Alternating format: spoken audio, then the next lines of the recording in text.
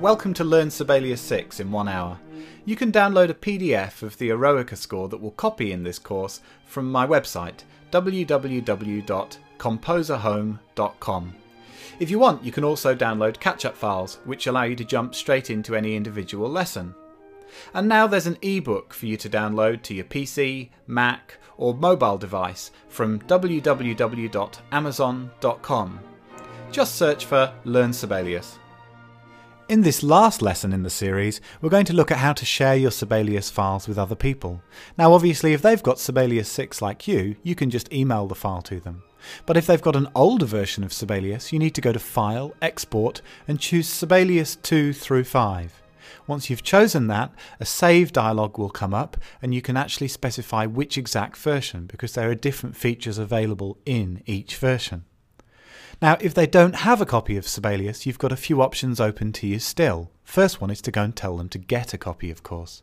But you can go File, Export, Scorched Web Page. A Scorched Web Page is great because they can open it free of charge, they can print it out to the same quality as Sibelius and even play it back. Above that in this menu is graphics. You could actually go and export graphics files, one graphics file for each page, which can be opened on just about any computer and printed out. If you've got a print as PDF option as well, that's better because you can get multiple pages into one file. Now, if you've worked a lot of time on your recording, like the one I've got playing back right now, and you're proud of it, you might like to actually share the recording rather than the actual printed score. So in that case you can click this Export Audio button. Choose the folder where you want to save it to, and I'll actually go through this process so you can see a file really being made. And then name the file.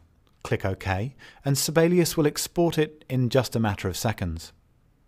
Let's go and have a look at that file.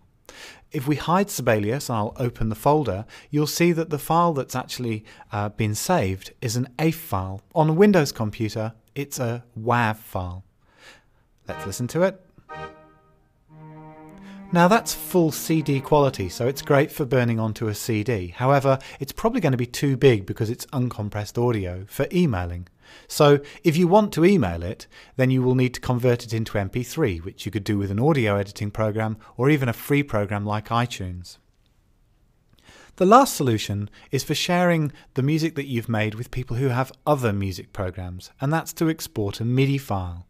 We'll go back into Sibelius and look at how to do that, but it's also worth mentioning, even though exporting a MIDI file is a good option for them to be able to open and edit your music, that it won't include phrasing, articulation, dynamics, or any of those really things that are pertinent to scores. So again, it's File, Export MIDI file. Congratulations on completing my Learn Sibelius in 1 hour course. If you really enjoyed it, I hope you'll buy my ebook available on Amazon.